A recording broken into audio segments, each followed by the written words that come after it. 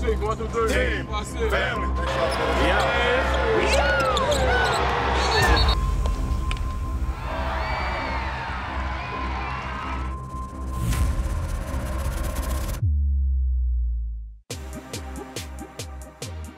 Welcome to Tide TV This Week, brought to you by Renaissance Bank. I'm Christopher England, alongside Maggie Hetzel. Maggie, Alabama came off a big win at home over Auburn, and the Tide looked to keep that momentum going this past weekend. Alabama wrapped up a two-game homestand on Saturday as the Tide hosted the Missouri Tigers. And Alex Reese, he was the spark for the Tide early on. Reese scored 9 of the Crimson Tide's first 13 points, including 2 3-pointers to give Alabama a 13-11 lead with 12:55 to go in the opening half.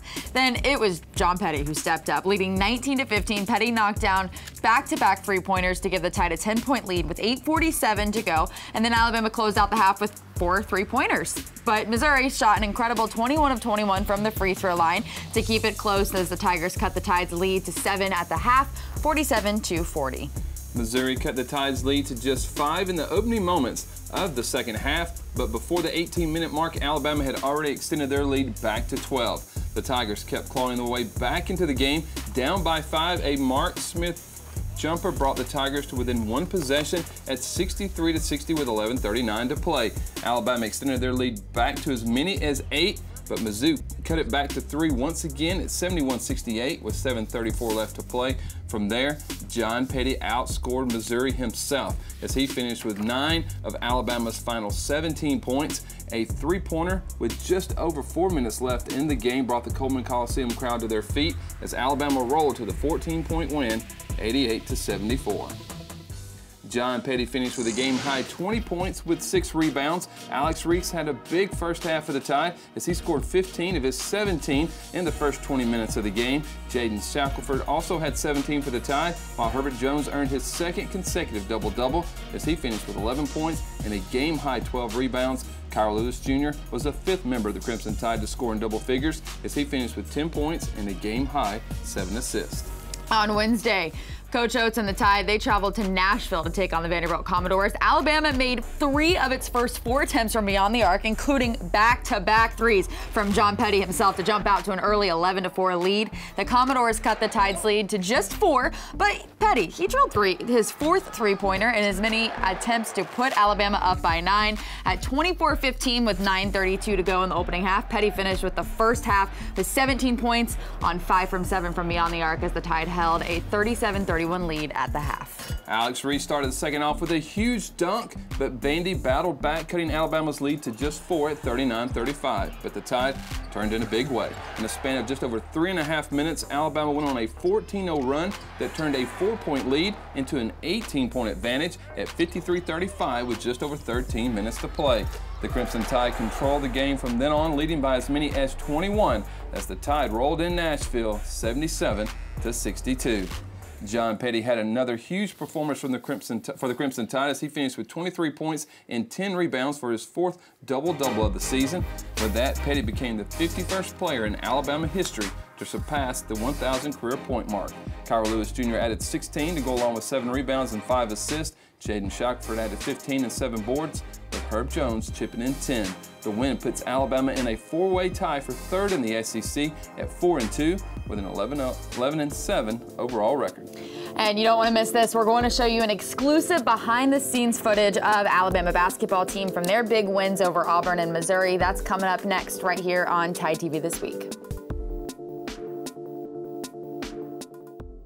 Tide TV This Week is brought to you by ATI, built by Bama, rebuilt by ATI Physical Therapy. Ford and the F-150, tough runs in our family. See your local Ford dealer today. AFS, a Bayless company, your foundation and waterproofing specialists, serving you since 2000.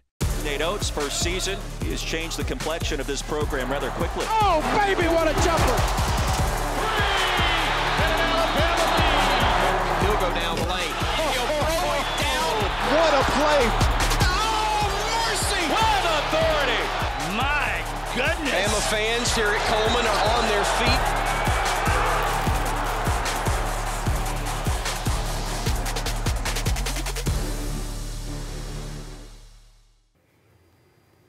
Welcome back. It's been an exciting last few days for the Alabama men's basketball team here at home in Coleman Coliseum. A sold-out crowd that witnessed the Tide dominate fourth-ranked and undefeated Auburn. Now, not undefeated. They followed that up with a big win over Missouri this past Saturday. Let's go behind the scenes for those wins in episode 3 of Max Effort. It's brought to you by ATI. But I told Nate after the game, no one, I said, do we play you again? He says, no. I said, thank goodness. I said, there's no one that wants to play Alabama right now. They're taking 30-some threes. They're making shots from 4 different positions.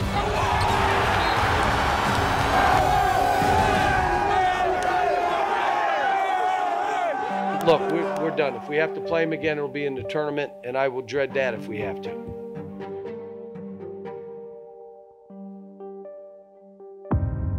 This is a sign of things to come, not only in this rivalry, but in this league at the SEC, one of the top basketball leagues in America. This is a big game tonight. Make sure we're the ones playing the hardest for the first 4 minutes. Got it? Now there's only 2 undefeated left in the SEC. One is tonight, and Auburn better bring their A game because this building's on fire. John Petty for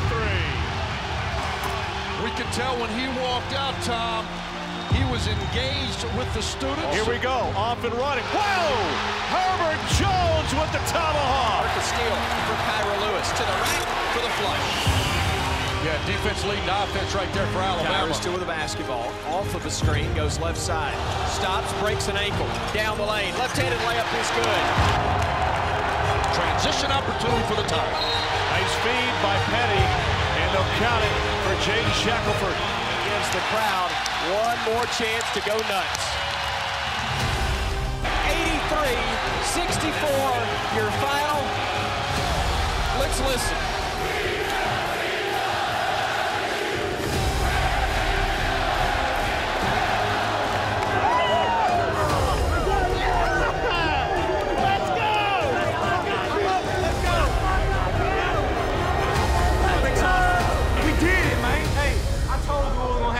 Made it happen. That's how we got to play. Now, that to me is what's got to get us going on a streak here. All right, so we had a really tough first 4 games at 2-2. We can go on a run. All right, we just proved. I mean, shoot, they're 4th in the country. We just beat them by 20. Okay, so now we got to go on the road and get wins. After we got to take care of Missouri, and we just got to get on a run. We talked about it. We can do big things here. All right, so we're playing so much better right now than we were a month and a half ago. It was big time. So congrats everybody. I'm not going to go through all the stats. You all, everybody that got in that game, everybody that practiced with us, everybody that was on the bench, everybody contributed to it. So enjoy it. Okay, this got us to 2-2. We need to be 3-2 on Saturday. Everybody with me? I got together. You got to win. We win. Who would make the best football player on the team? Me. Showtime! Herb Jones! Just watch number 1. There's Herb, causing problems again. Off to Shackelford, and count it! When times get tough, like we on the road and the team going to run, I just look around and remember who's there. It's an effort, y'all. We got to go get this one. We got to go get this win. Go get this win. Hey, have fun. Have fun. Go fight on 3. Fight on 3. 1, 2, 3. Fight. I got to play for the people that's on the road with me. And I know my family's watching, so I'm always playing for them. But to see like the people that I struggle with, like during the summer and through training camp, it just reminds me to play for them and give them my all. Alabama's got to be ready for the tip, though, because the warning shot that the Mizzou can throw can be lethal. A good team. Hey, let's get this thing started. Hey, let's get this thing going. Here we go. Defense. Nico had his dunk attempt blocked. Mercy! Ripped it down to Shaq. Quarter 3. In and out and back in. Lets it fly. Yep. A huge play by John Petty. To Lewis. Back to Forbes. Squares. Shoots. He hits a 3, and that's big. Tough shot by Watson. Offensive foul. This is a terrific job. Herbert Jones. You might be onto something here in Tuscaloosa. Oh, they're onto something, all right. This is an offensive machine. Shoot 31 out of 31 on the line. We still won by 14. We had to be doing a lot of good things. I got together, you got we win. Together, we win.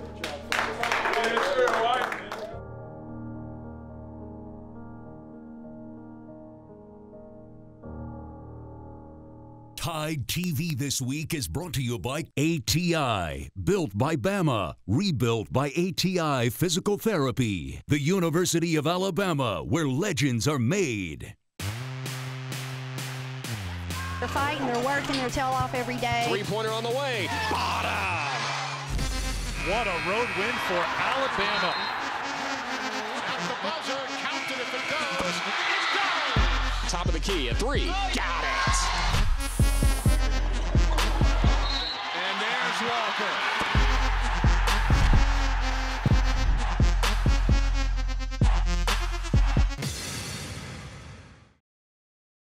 Welcome back. After a big win on the road over the Auburn Tigers, the Alabama women's basketball team had a week off before they returned to action. Christy Curry's squad returned to the court this past Monday night as the Tide traveled to Knoxville to take on the 23rd-ranked Tennessee Lady Vols.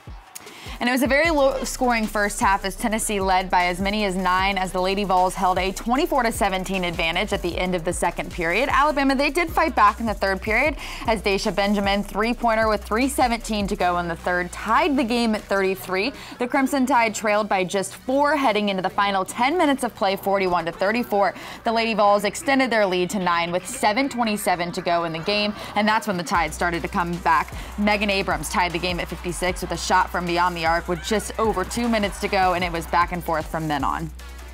Alabama took the lead on another three-pointer. This one from Jordan Lewis with 1:24 to go put Alabama up 59-58. But Tennessee up 1 with 15 seconds to go. Sarah Johnson converted a couple of shots from the foul line to give Alabama the 1-point lead at 63-62. Tennessee with the ball. Alabama up 1 with time winding down. Renaya Davis dribbled to her right, steps back, and just throws up a rainbow shot, and somehow it falls just before the buzzer sounds. Unbelievable. That shot put the Lady Vols up 2 with 0.8 of a second left. Jasmine Walker's heave from well beyond the arc wouldn't fall as the Tide loses a heartbreaker in the final second of the game, 65-63.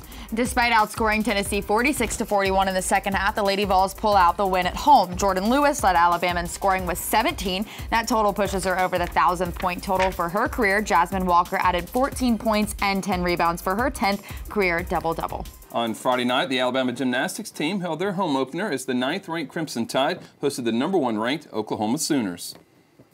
And Friday night was also Capes and Crowns night as young Tide fans got to interact with some of their favorite superheroes and princesses before the meet. Alabama got things started with a 49-25 on vault, nearly 0.2 of a point better than last week's season opening vault score, led by a 9-9 from junior Lexi Graber. Gorgeous vault. Freshman Makari Doggett's 9.95 on uneven bars led the Tide to a 49.425 team total. A week after counting a fall on the balance beam, Alabama bounced back with a 49.400 paced by freshman Luisa Blanco's 9.925 and a 9.9 from Doggett. The Crimson Tide closed the meet with a 49.325 on the floor exercise, led by a 9.925 from Doggett and a 9.9 from senior Maddie Desch. That would all add up to the highest total team score in a home opener in program history with a 197.400, but it just wouldn't be enough as the Sooners showed why they're the top team in the country with a 198.250. That Oklahoma total is the nation's top score of the season so far. Could the Alabama men's and women's tennis teams start the season off perfect? We'll have all the details coming up next.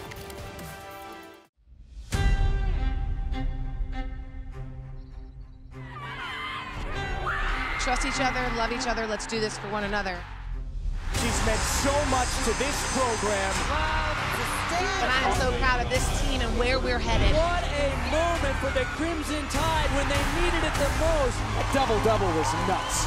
We are built by champions. So much airtime. We are built by Bama.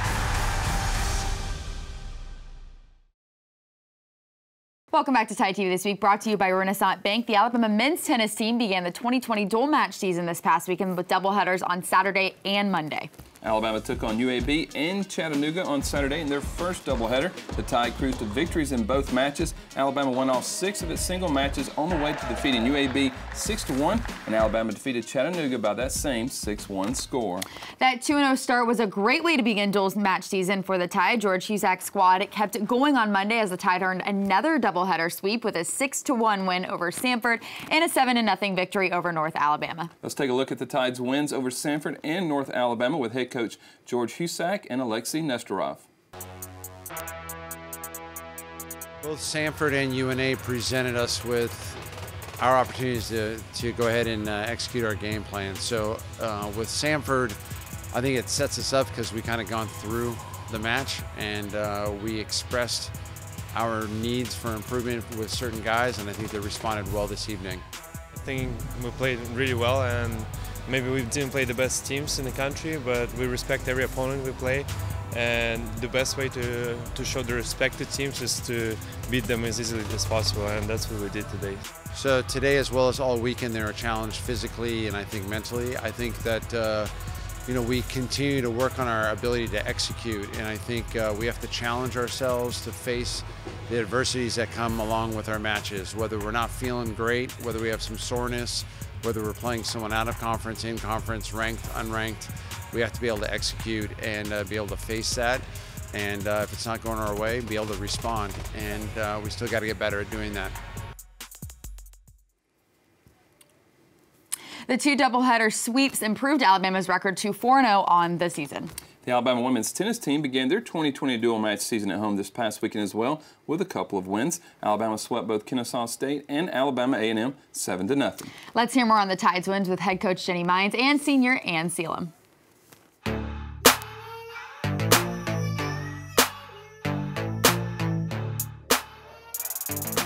I thought overall it was really good. Everyone went out there and played really well. We got 2 W's, so I'm happy. I thought we started off the morning a little bit nervous. I thought that we would. I think that's a little bit to be expected in the first match. But all in all, I think we had a really good day. I feel like the first match we were a little bit nervous. Second match we went out there a little bit more loose and we played a little bit more aggressively. So I feel like going into next week, we're going to go playing more aggressive and we're going to have definitely a lot more confidence going into the next match.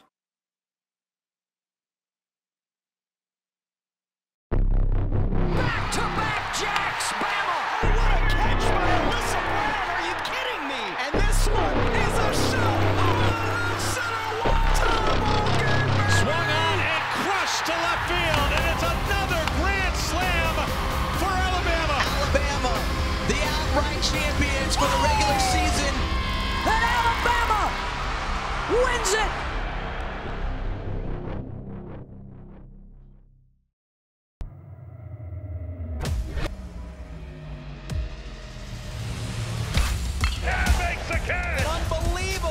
Swing and a miss, strike 3.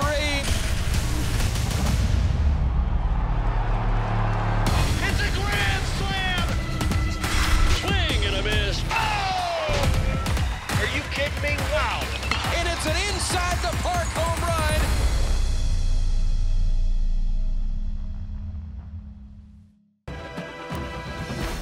run. Ladies and gentlemen, this is Alabama basketball. Perfect from Petty. Always in rhythm. Can he do it again? Yes, he can. Jaden Shackelford. Hey! They're within 1 with 3:15 remaining. Luisa Blanco.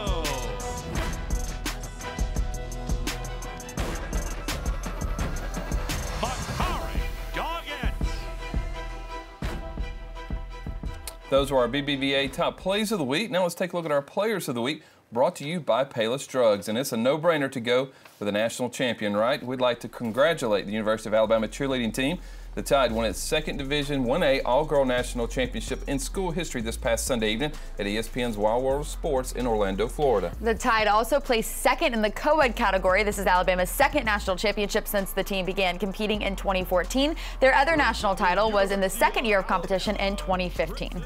Now let's take a look at next week's schedule for the Crimson Tide, and it's a busy one. What's next is brought to you by Renaissance Bank. Men's basketball begins the week on Wednesday as the Tide travels to Baton Rouge to take on the LSU Tigers. Tip-off is set for 6 p.m. on either ESPN or ESPNU. And on Thursday, women's basketball, they return to action in Coleman Coliseum as the Tide hosts the 20th ranked Arkansas Razorbacks at 7 p.m. If you can't be there, you can follow the action on SEC Network Plus. We have 4 teams in competition on Friday, but they are all on the road. Track and field will be in Bloomington, Indiana for the Indiana University Relays. Men's tennis travels to Minneapolis to take on Drake, while the women's tennis team will have a little nicer weather as they will be in sunny San Diego to take on San Diego State. And gymnastics has the nightcap as they will be in Baton Rouge to take on LSU at 7:30. We turn the page on the calendar on Saturday to February. On the first, track and field will still be in Indiana. Women's tennis takes on California State University, Northridge at 1. And finally, a home game. Men's basketball will be here in Tuscaloosa on Saturday as the Tide hosts the Arkansas Razorbacks. Men's tennis will still be in Minneapolis on Sunday as Alabama will take on Minnesota, and women's basketball will be on the road as well. The Tide will be in Oxford to take on the Ole Miss Lady Rebels at 2 on SEC Network Plus. Thanks again for joining us for another edition of Tide TV This Week. See you next week, everybody. Roll Tide. Roll Tide. This has been a presentation from Learfield IMG College.